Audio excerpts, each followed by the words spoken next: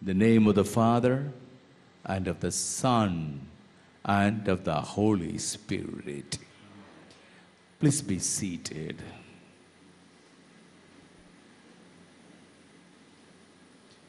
Let me read for you from the Gospel according to Matthew, chapter 12, verses 46 to 50.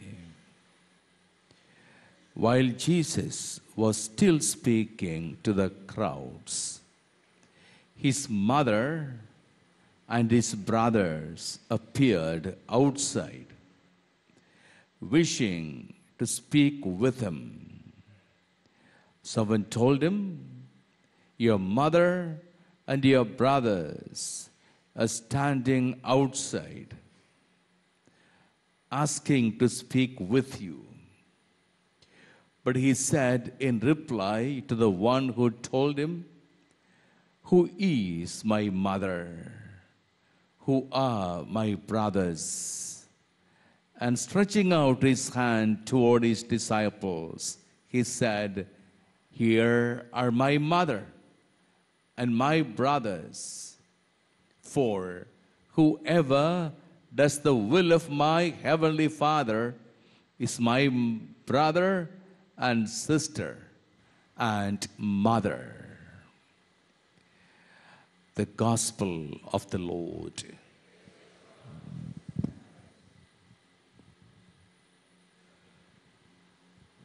Hallelujah.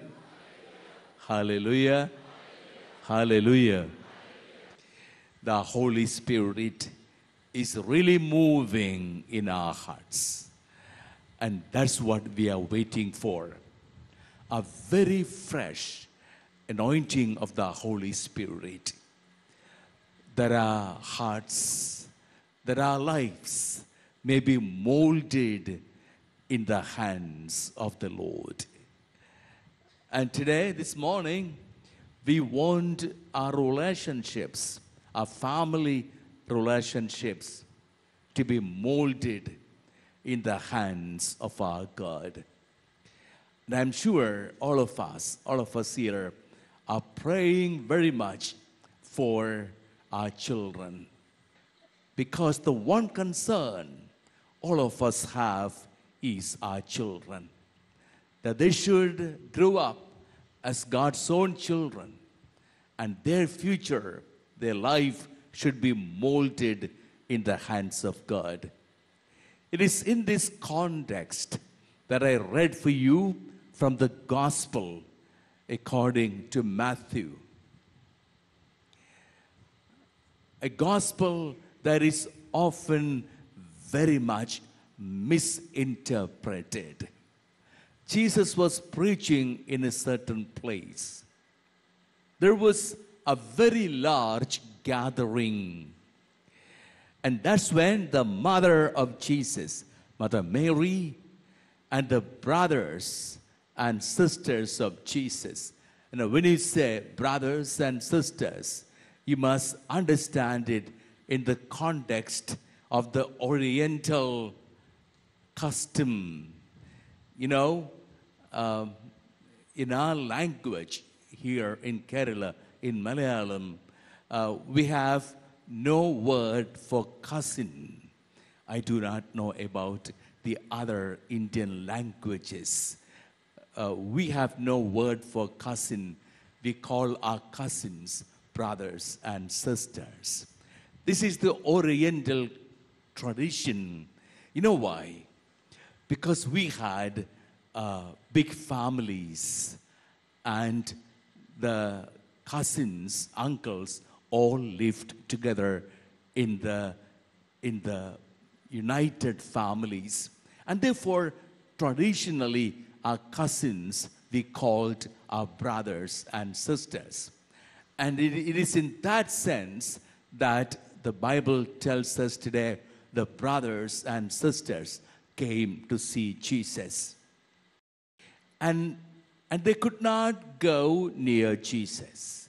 And someone told him, "Your mother Your brothers and sisters are waiting to see him outside. And what did Jesus say? Jesus said, who is my mother? Who are my brothers? Who are my sisters? And then, pointing to his disciples, Jesus said, here are my mother, my brothers, and my sisters. Then Jesus explained, those who do the will of my heavenly Father, they are my mother. They are my brothers. They are my sisters. Hallelujah. Hallelujah. Hallelujah. What did Jesus mean? There are people who quote this passage to prove that Jesus did not care for his mother, that Jesus did not give importance to his mother. No, it is the opposite. Here, Jesus was giving a great tribute to his mother, a great tribute. Because Jesus was telling them, she became my mother, not merely by a physical act. No. My relationship with my mother, my relationship with my relatives is not a mere physical, natural kinship. Much more, she became my mother since she did the will of my heavenly Father. How did Mary become the mother of Jesus? Not by a physical act, no. Mary became the mother of Jesus when Mary surrendered her life in the hands of God. The angel gave her the message that she would conceive and bear a son by the Holy Spirit. And Mother Mary accepted. Here am I, your handmaid. Let it be done to me according to your word. Hallelujah. Thank you, Jesus. Praise you, Jesus. My dear sisters and brothers, the family relationship is defined by Jesus in a very spiritual, supernatural way. Family relationship is not merely a relationship, a physical and natural relationship. No, much more. Family relationship, kinship is a matter of the Spirit. As Mary became my mother, you should become mothers. You should become brothers. You must become sisters by accepting your family, your children from the hands of God. Hallelujah. Hallelujah. Defining family relationship in a very high manner, in a spiritual manner. The family united by the will of God, united in prayer. That's what a family is. That's what children are. That's what parents are. Not merely a physical relationship, but a relationship that is animated by the Holy Spirit. My dear sisters and brothers, it is in this context that we must look at our family, look at our children. And today, Jesus wants to give us an assurance, the assurance that Jesus gave to Jairus, that he will take charge of the future of our children. Jairus came crying. The only daughter was sick and dying. There's a problem. There's a problem with his daughter of sickness. And Jesus took over. Jesus took charge of that problem. And Jesus assured Jairus, don't be afraid. Don't be afraid. Only believe. What is believe? To believe means to trust. To believe means to let go. To believe means to hand over. Let go of your child. Hand over your child to me. I will take over. Whatever is gone wrong with your child, I will set it all right. I will take charge. And Jesus did it. Jesus did it. My dear sisters and brothers, this is what we want to do today. To look at our family in the light of faith. Accepting our children, the members of our family, from the hands of God. Let me share with you an experience of mine. I have shared this before. I'm sure some of you have heard of my testimony. But I want to say it again because that's where I want to start. I was just 4 years old, a little kid. At one time, I was a kid, you know. A little kid, 4 years old. And my mother said to me, my son, let's go for adoration. I did not know what adoration was. I asked my mother, Mom, where are we going? My mother said, my son, let's go to see Jesus. That I loved. That I loved because I knew who Jesus was. Every day, sitting in the lap of my mother, in the warmth of love, I used to hear beautiful stories of Jesus. How Jesus created me, how Jesus loved me, how important, how precious I was for Jesus, how she received me from the hands of Jesus, how Jesus was always there for me. I should not say even a bad word that would offend Jesus. We are here on this earth to please Jesus. We're going back to Jesus. Beautiful things about Jesus. And I thought Jesus was a big fellow. That's how children think of God, right? That Jesus was a big fellow. So when my mother said, let's go to see Jesus, I was excited. Excited because I thought I was going to see that big fellow. We went to the church, the Foreign church, a big church. The 40 hours adoration was going on in those days. My mother and I, we went inside the church. My mother knelt in the middle of the church. I was standing in front of her, looking around. The church was beautifully decorated. Colorful flowers and a lot of bulbs and decorations. I was looking around very distracted. At one moment, my mother touched my shoulder and said to me, my son, don't be distracted. Look at the altar. I asked her, Mom, what is there on the altar? My mother said, my son, Jesus is there. I was excited because I thought I was going to see that big fellow. I was excited. I asked my mother, Mom, where is Jesus? My mother pointed out to me, my son, look at the altar. You see those big bouquets on the altar? I said, yes, Mom, I can see those colorful flowers on the altar. My son, you see those lighted candles? I said, yes, Mom, I can see those big lighted candles. In the middle, my son, you see a golden monstrance. I said, yes, Mom, I can see that golden monstrance. In the center of that monstrance, my son, you see a white piece of bread.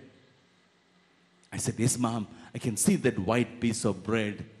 Then my mother said, my son, it is not bread, it is Jesus. When my mother said it is Jesus, I noted the special tone in her voice. I began to look at the altar, at the white piece of bread, at the monstrance, began to look at the bulbs and colors and candles. I looked in front of the altar. I looked by the side of the altar because I was looking for Jesus. I thought that big fellow would come there. Nobody came there. I saw flowers. I saw candles. I saw the white piece of bread. I did not see Jesus. I wanted to ask my mother, Mom, where is Jesus? I turned and looked at the face of my mother. But when I looked at the face of my mother, I could not ask anything to her. By the time the face of my mother was so changed, the face of my mother was glowing. Her eyes were glowing. Her eyes were focused on the altar. I was looking at her. She was not even seeing me. Her eyes were focused on the altar and the face. You know, the face of my mother was always beautiful. But at that moment, I thought there was a heavenly glow, heavenly beauty on the face of my mother. My little heart began to tell me, my mother saw Jesus. My mother saw Jesus. That's why her face is glowing. What my mother said is right. It is not bread. It is Jesus. It should be Jesus. My mother saw him. That's why her face is so glowing. I could not ask anything to her. I turned to the altar. I looked at the white piece of bread, the sacred host, and I saw Jesus. I saw Jesus on the strength of the word of my mother. I called him Jesus. My mother took my little hands into her big palms and whispered into my ears, Jesus, I love you. I repeated that prayer after her. Jesus, I love you. I stood there for a long time. For a long time, I stood there looking at the face of Jesus and telling him, Jesus, I love you. A very sacred experience in my heart, enshrined in my heart, an experience that my mother gave me. Well, I grew up. I wanted to become a priest. I joined the seminary. I studied philosophy and theology. I was ordained a priest. Later, I was sent to Rome for my higher studies. I came back with my big degrees. But even today, as a priest at the altar, when I take the sacred host in my hands, it is not my philosophy. It is not my theology. It is not my degrees that tell me it is Jesus, but the gentle voice of my mother whispering to my heart, my son, Jesus. Philosophy and theology have arguments. Arguments always have counter arguments, but the gentle, tender voice of my mother had no counter argument. In that tender age, my mother lit the lamp of faith in my heart. The lamp is still burning, burning, giving me the warmth and the light of faith. 42 years I am a priest. I must tell you, I am a happy priest because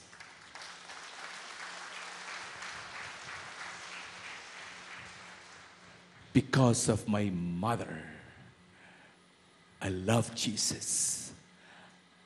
I have given my heart and my life to him because of my mother. My mother has pointed my Jesus to me. A few years ago, my mother died. Her dead body was laid up in my house. I said the final prayers. According to the custom in this place, at the end of the funeral prayers, I took a wreath of flowers. I placed it on the head of my mother, praying, may the Lord crown you in eternity. I looked at the face of my mother. I was seeing the face of my mother for the last time. I did not feel sad, but I was filled with gratitude. I was filled with love.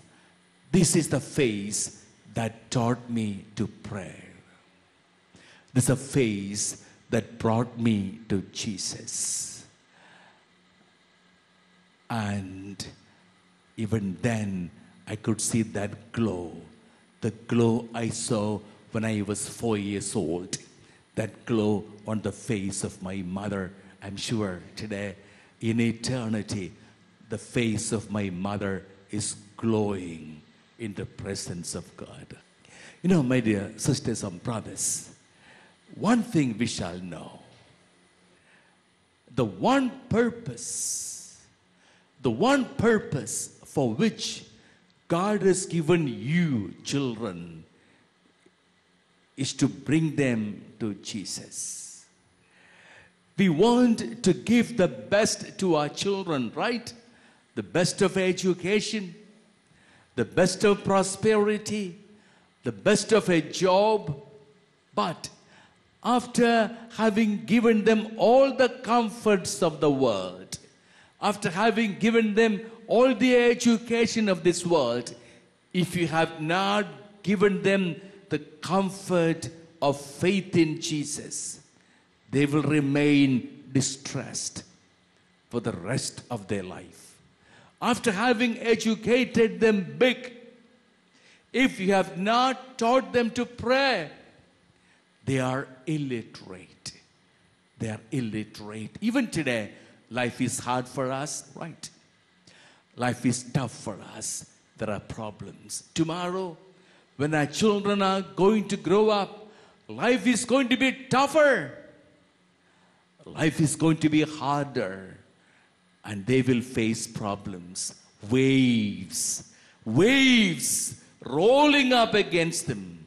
And then they should remember, when my mother, when my father, when they were facing problems, they held on to each other and prayed. In prayer, they got the strength to face all the challenges, all the problems of life. They will learn to pray. They will learn to pray because of beautiful memories of prayer. Beautiful memories of prayer that you have given them, they will learn to live. They will learn to face the challenges of life. The one thing that makes you a mother, makes you a father, the one mission you have as a mother, as a father, is to bring them to Jesus. To point out Jesus to them in the warmth of your lap. Your children shall learn to pray, shall learn to talk to Jesus and live for Jesus. Hallelujah. Hallelujah. My dear sisters and brothers, we must make a very honest soul search. Very honest soul searching. What memories am I living in the heart of my children? What memories am I living in the heart of my children? A father and mother always caring for each other, understanding each other, always helping each other, encouraging each other. Is that the memory you are living in the minds of your children? Well, you have won your children for Jesus. You have taught them to live, to succeed in a tough world. But if you are living in the hearts of your children memories of a father and mother fighting with each other all the time, a father and mother challenging each other all the time, a father and mother blaming each other all the time, if such are the memories you are living in the minds of your children, you have lost your children. Your children have lost their future because you did not carry out the responsibilities, the mission given to you by the Lord. You have failed your children. You have failed Jesus. Today, the one prayer we should have, the prayer for our children, whatever mistakes we may have done, whatever failures we may have committed against our children, that they may be able to be healed with the love of God. Hallelujah. Hallelujah. Hallelujah. As parents, we are not able to understand each other. As parents, we are not able to accept each other. There are problems, there are financial difficulties, there are tensions in our marriage. How do we face them? Stories told of a couple, elderly couple, Joe and Anne. Joe began to have a doubt. My wife Anne, perhaps she's not able to hear. She's not hearing many things that I'm saying. But then Joe did not want to ask Anne because he did not want to hurt her. So Joe went to a doctor, a friend of his, and told him, doctor, my wife has got a problem. She cannot hear. She does not hear many things that I'm saying. How to test this, how much she can hear? Shall I bring her to your clinic? The doctor said, Joe, that may not be needed. There's an easy way to test how much your wife can hear. When your wife is turning to the wall, perhaps in the kitchen, busy cooking, you stand behind, 10 feet behind, and say something. Naturally, your wife won't hear. You come closer, say 5 feet, and say the same thing. Your wife may not hear. You come still closer, and then you would know how much your wife will be able to hear. And Joe thought one day he would test. Saturday evening, Joe stood 10 feet away. Wife Anne was cooking, busy cooking, and Joe stood 10 feet behind and said something. What are we having today for supper? Well, Anne did not hear. So Joe came closer, 5 feet, and asked, "Anne, what are we having for dinner today?" Anne did not hear. 3 feet. And even then, Anne did not hear. Then Joe came very close, stood right behind Anne and asked her, "Anne, what are we having for dinner today?" And Anne said, "Joe, I have been telling you 4 times. We are having rice and chicken today for dinner."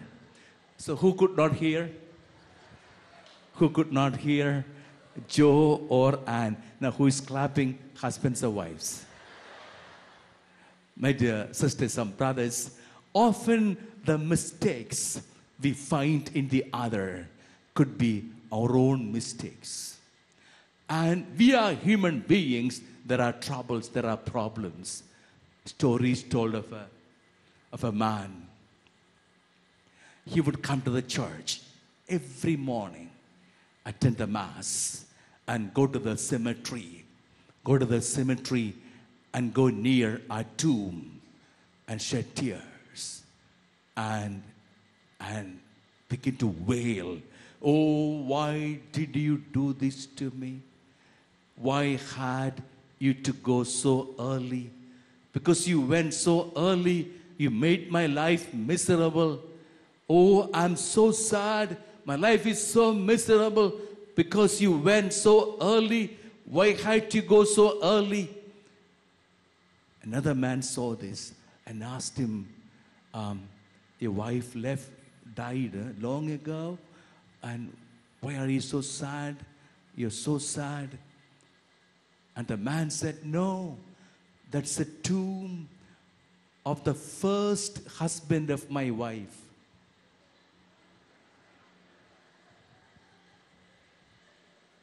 You did not get it, did you? Hallelujah. Thank you, Jesus. Praise you, Jesus. My dear sisters and brothers, there are problems. Problems are bound to be there because we are limited, sinful human beings. Problems are bound to be there. But when there is a misunderstanding, when there's a problem, when there's a failure in your life, how do you face it? How do you respond to it? The way Mother Mary did. John chapter 2. John chapter 2. There was a problem in the family at Cana. At Cana, there was a terrible problem. The marriage banquet was going on. For Jewish marriages, wine was a very important item because wine was the symbol of love. If tasty wine was served, everybody would taste the wine, would drink the wine and say, "Oh, gorgeous wine." And they would bless the couple saying, "Wonderful wine you gave us. So wonderful will be the love in your marriage." That's what everybody wanted. The guests to drink wine, to enjoy the wine, and then bless the couple. So wine was a very precious item to be served during the banquet. Wine shall never fail. If wine failed, it would be considered a bad omen. And therefore, everyone took care and provided for more than sufficient wine for all to drink and make merry. At Cana, the failure of calculation. Wine jars became empty. Nobody knew where to turn to. I'm sure there was a look, embarrassing look of blaming each other. Why did this happen? Soon everybody would come to know there will be a problem here.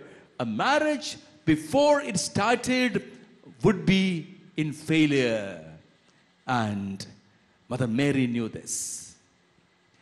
Mother Mary knew this. What did Mother Mary do? She did not blame anyone. She did not blame anyone. She brought the problem to Jesus they have no wine. And then she turned the whole family to Jesus. Do what he tells you to. The whole family was prepared to do the will of Jesus. And that's when the miracle took place. The miracle took place. Water was turned to wine. The family was saved. Hallelujah. Till all of us raise our hands up and say hallelujah. Hallelujah. Thank you, Jesus. Praise you, Jesus. My dear sisters and brothers, when there's a problem, when there's a failure, when there is a misunderstanding in your family, miracles should take place. And miracles will take place. Miracles will take place when you do what Mother Mary tells you to. Bring your problem to Jesus. Bring that failure to Jesus. Bring that disaster to Jesus. Our God is a God of miracles. And God said it. My hands are not shortened that I cannot save you. My heart is not grown dull that I cannot answer your prayer. God said it. God is a God of miracles, waiting to intervene. Waiting to intervene into our troubles, our failures, our problems. But we must keep our hearts open. We must keep our hearts open. When there is a problem, we must come together. We must come together and pray. Your bedroom must become a room of prayer, where the two of you, my brother, my sister, the husband and wife, the two of you, you come together in prayer to offer in the hands of the Lord every problem of the day, every failure, every disaster, everything, whatever you are afraid of. Bring it all to Jesus and wait.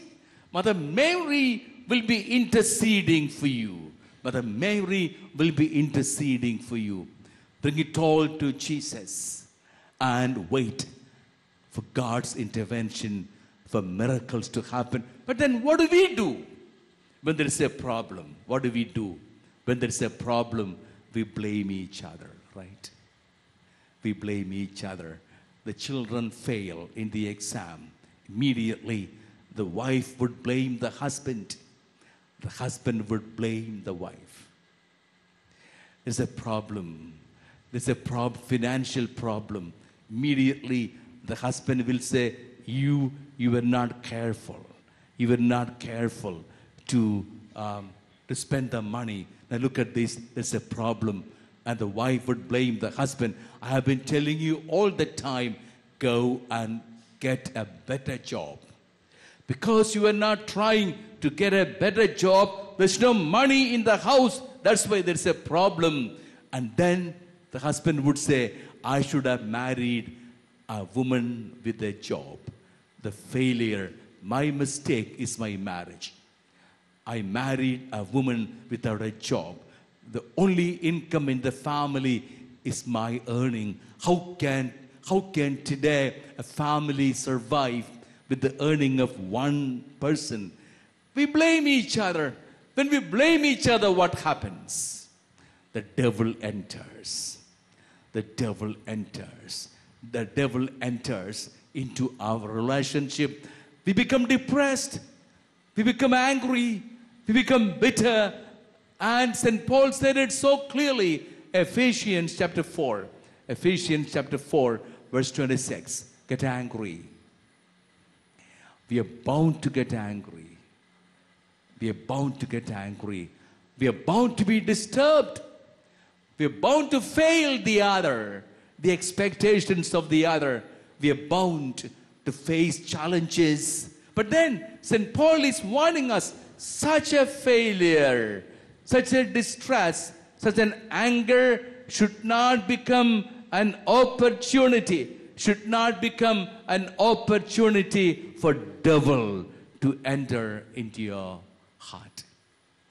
Ephesians chapter 4, verse 26. No problem in your family, no disaster in your family, no failure in your family should be an opportunity for the devil to enter. Why does the devil come in? John 10:10. John 10:10. The devil comes in to destroy, to plunder, and to kill. How many families are destroyed? How many families are plundered by the evil power because you did not know how to solve your problems? You did not know in prayer how to wait for God to step in and do a miracle. Know this, my dear sisters and brothers, at the moment of your failure, at the moment of your problem, God is waiting. God is waiting to do a miracle. When there is a problem, as Mother Mary thought, the wine failed. Mother Mary knew that's not the end of the world. No. There's a way out. And the way is Jesus. And Jesus said it, I am the way. I am the way. The way is Jesus. And you must be able to pray with Mother Mary in the moments of your problems, waiting for Jesus to step in, Jesus to do a miracle, to save a family. Haven't you said everything is gone wrong? God should do a miracle to save a family. If a miracle is needed, a miracle will be done. But you must wait in prayer as the servants and handmaids of the Lord, as Mother Mary did. A problem in the life of Mother Mary, she was to conceive and bear a son. She did not know how. She could be stoned to death. She was not living with a man yet. How could she conceive and bear a son? Too many disasters. Too many things going wrong, and yet Mother Mary became a servant. Here am I, your servant, your handmaid. Let it be done to me according to your word. A husband and wife should become servants and handmaids of God. Bring the problem in your upper room, in your bedroom, a room of prayer. You must offer every problem and prayer, becoming servants. A servant, a handmaid of the Lord, ready to do God's will. Who is a servant? A servant is a person ready to listen to God's voice, to do God's will. Learn to pray together. Your problems and your failures and your disasters should become occasions of prayer. When you come together, hold on to each other and pray, offering it to God, waiting for God to intervene. A real event of a great saint, John Neumann, the first American saint, John Neumann. John Neumann was the Bishop of Philadelphia, and later he was canonized. Today he's a saint, John Neumann. John Neumann has written his autobiography, and there he says how he became a saint. The secret of his sainthood was a lie that he said. A lie. That's where everything started. A lie that he said. He made a mistake as a little child. As a little child, he made a mistake. And the father of John Neumann, the father called the son and asked him, "My son, did you do that mistake?" And the son said, "No, I did not do that mistake."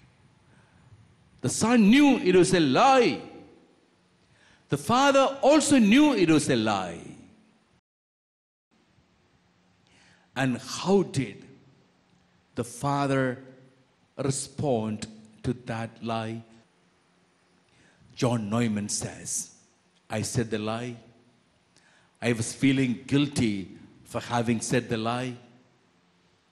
But then, when I looked at the face of my dad, I could see the face of my dad turning red. The eyes of my dad turning blood red, and tears welling up in the eyes of my dad, tears flowing down. At one moment, my dad broke down crying, and he took both his palms and covered his face. The boy, John, he could not stand there. He could not stand the tears of his dad. He ran away. After some time, the dad opened his eyes, looked for the son. The son was not there. The dad went around calling him, John, my son, where are you? John was hiding in the corner of a room. The dad went there and held John close to him and said to him, John, my son, I wept. Not because of your mistake, no. I wept because of my mistake.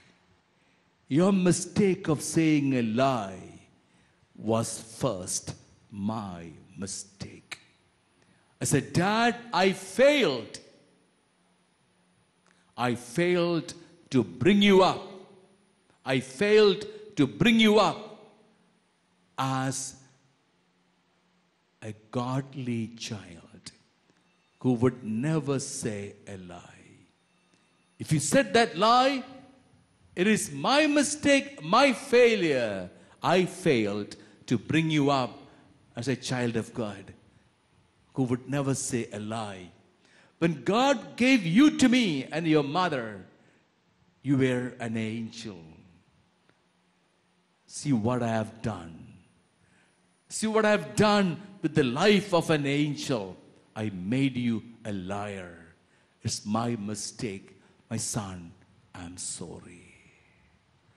I'm sorry for making you a liar. And John says, after that, I could never say a lie. I could never say a lie.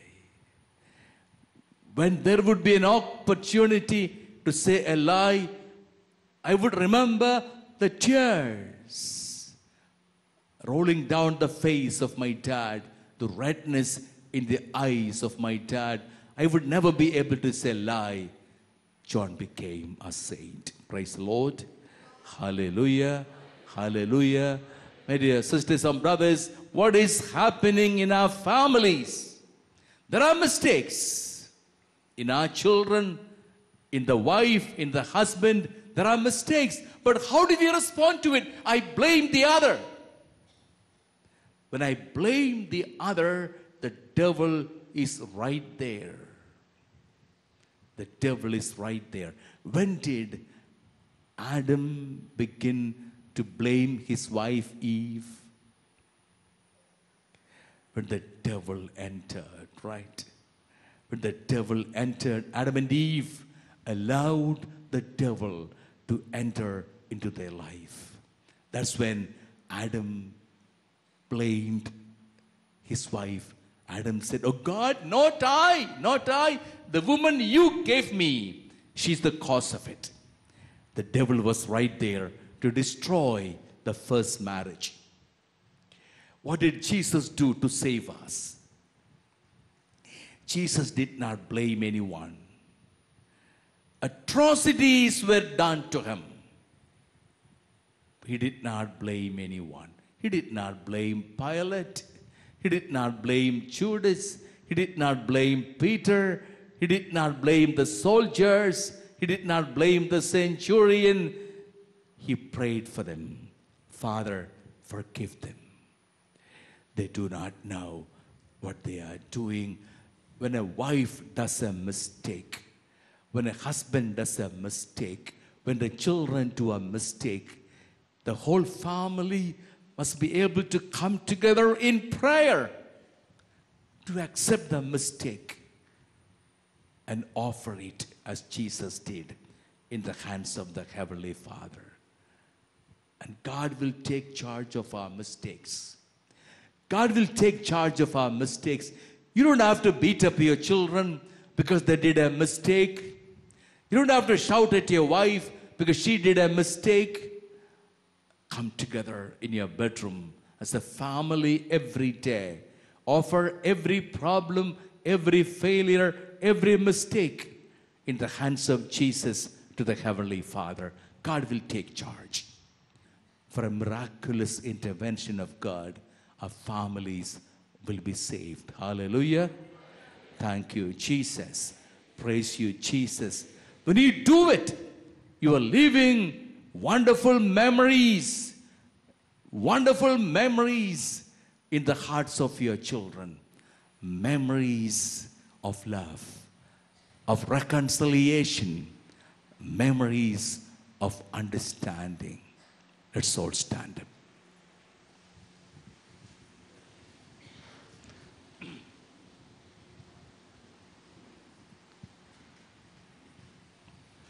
My dear sisters and brothers, we have much to ask pardon from God.